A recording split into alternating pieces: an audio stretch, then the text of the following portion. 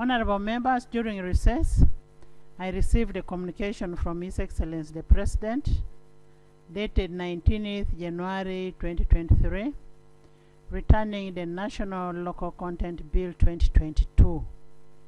That is pursuant to Article 91(3) of the Constitution, and in furtherance of Rules of Procedure, Rule 143(1) of the Rules of Procedure. I will now read the letter verbatim.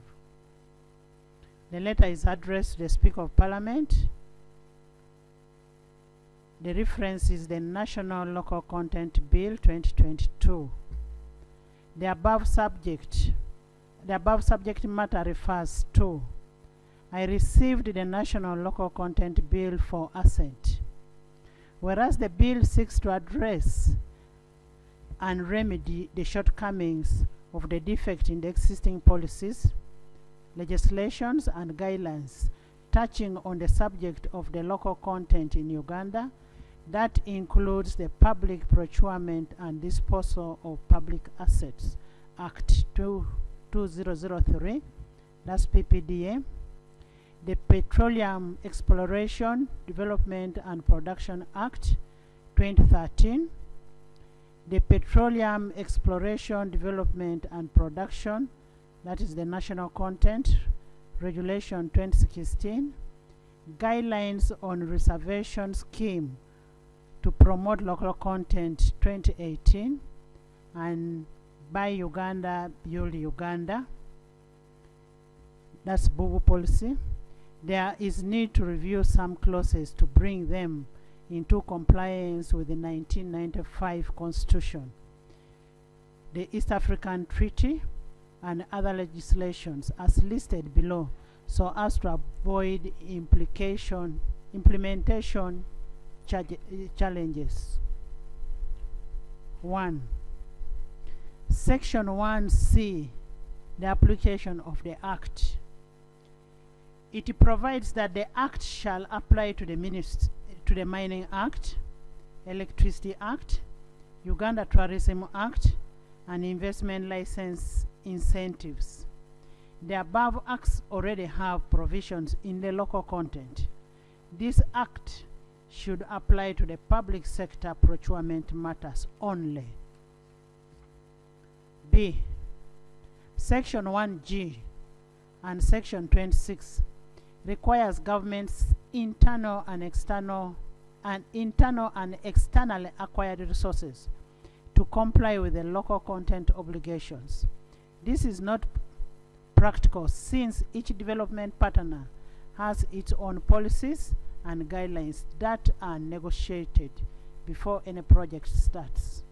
The provision should be reviewed to allow the responsible ministry to negotiate local content in the agreement to the extent of its practicability. C. Section 2 defines the contracting authority to mean a ministry, department of government, or any other body established by government and mandated to carry out public function in public-private partnership. The definition is not adequate. It should be expanded to cover the authority, local government, local authority, statutory body, or agencies. D. Section 3 establishes a local content department under the Minister of Finance, Planning and Economic Development. To implement the provisions of the Act, the function of the department include, among others, monitoring and audit compliance with the local content obligation under this Act. Audit and compliance issues should be left out of the Office of the Auditor General, Internal Auditor General, or the regulator PPDA. The department should undertake the monitoring function together with the stakeholders. E. Section 4 gives the preferential treatment to Uganda goods, works, and services. This contradicts the East African Community Protocol on free movement of goods and services and the East African Monetary Union. The section should be amended to read East African goods, works and services instead of Uganda. F. Section 5.2 provides that where goods locally manufactured in Uganda or a service provided by a Ugandan citizen or a company do not meet the required quality or timeline for delivery or completion, the local content entity may, with the written permission of the department, procure the goods or services as directed by the department. The above will lead to inefficiency and effective service delivery. Procurement reforms, decentralized procurement to increase efficiency. Accounting officers should be given a discretion to procure from foreign sources in case a locally manufactured goods or services does not meet the required standards of quality, quantity, time, or completion. The accounting officer shall remain personally responsible for any omission. G. Section 6 provides for reservation of goods or services to be exclusively procured from Uganda. Schedule 2 of the bill lists services to be provided by Ugandans. This is against the spirit of the principle of the East African Common Market Protocol, and specifically the Article 35 that requires the partner states shall not discriminate against suppliers, products or services originating from other partner states for purpose of achieving the benefits of free competition. This is also against Article 13 of the East African Custom Union Protocol, which requires each of the partner states to remove with immediate effect all the non-tariff barriers to the importation of their respective territories of goods originating from other partner states. This should be amended so that the section reads East African, not Uganda. Honorable Shabe, this is your law. There should be an introduction of a category called national providers comprising exclusively of Ugandans based firms. Schedule 2 should be transferred to regulations and items added after a thorough assessment of the providers that they have the capacity and the quality of the items to satisfy the government of Uganda's needs. H. Section 7.3 provides for preference of goods available on the Ugandan market. In this section, a good is readily available on the Ugandan market where the good is not locally manufactured in Uganda, but it is available on the Ugandan market and sold by the Ugandan entity. The concept is not clear and seems to be duplicated under Section 6. It should be deleted since it is counterproductive to import substitution against the intent of the objective of the local content that ideally targets local produced goods, services, and utilization of local personnel. I. Section 9 on reservation of contracts for public works. It provides that the minister shall, in consultation with the Public Procurement and Disposal of Public Assets Authority, and notice in the Gazette, reserve certain contracts for public works to be exhaustively granted to Ugandan citizens and companies. The word shall be replaced with may. J. Section 10 on prohibition of subcontracting. The provision is ambiguous and should be revisited. It should be amended to read, prohibition of subcontracting by a subcontractor. It should be noted that a firm that has subcontracted remains liable for the subcontracted works or services. This is likely to raise quality assurance issues. K.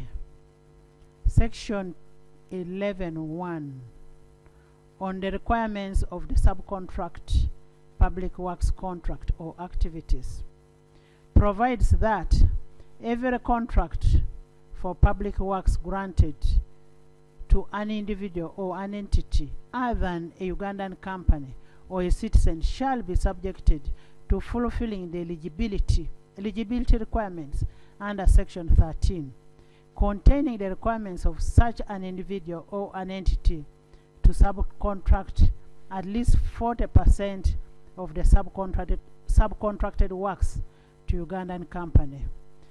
40% across the board may not be feasible for every works contracted. This should be transferred to the regulations and a provision for exceptions be incorporated. Section 12 on liability of subcontracted works. It provides that an individual or an entity who subcontracts part of its contracted works under Section 11 shall at all times be responsible for the performance of the contract and shall without recourse of the subcontractor provide the relevant security and funds for the performance of the contract. Section 24(2) and 3 on the compliance of the subcontractors contradicts Section 12. The obligation under this Act accruing to the local content entity, a contractor, supplier, or a subcontractor shall in equal measure accrue to a contractor or subcontractor, agent, or a successor in a title of such a person, a body or entity, parties who are jointly undertaking to execute any activity subject to this Act shall be jointly and severally required to comply with the obligations arising under this Act. M. Section 13F and 25A provide that the department or local content entity may blacklist such a local content entity, a contractor, supplier, or subcontractor, or impose a fine. This is likely to cause a confusion in the procurement process, since the Ministry Department of PPDA and the local content entity can blacklist. In the spirit of good governance, the function should be left to the regulator PPDA. N. Section 21 and Section 29 on the procurement, planning, and evaluation of the local content in bids.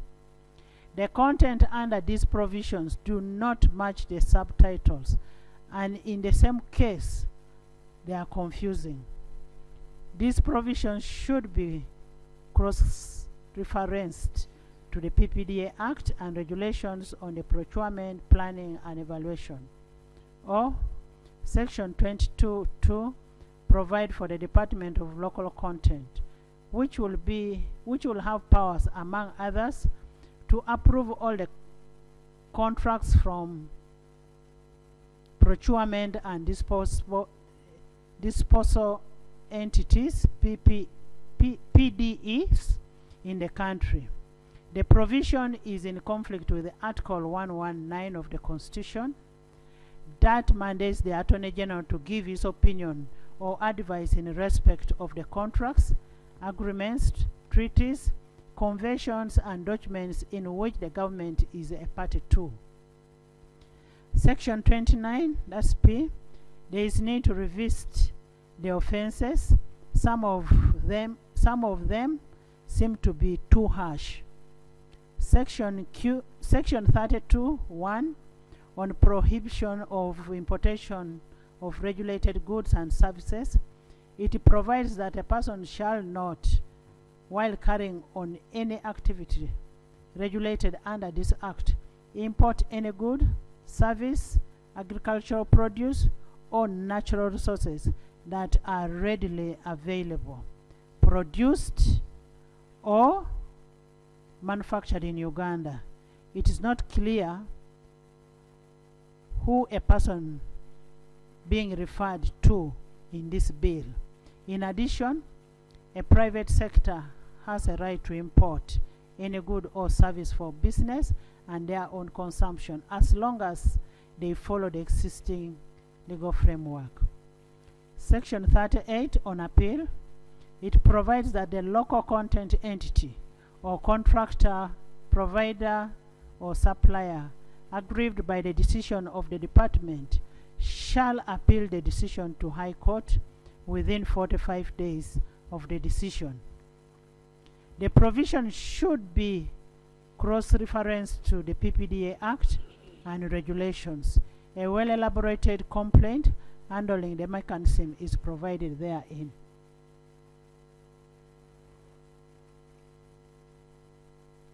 Supremacy of this Act.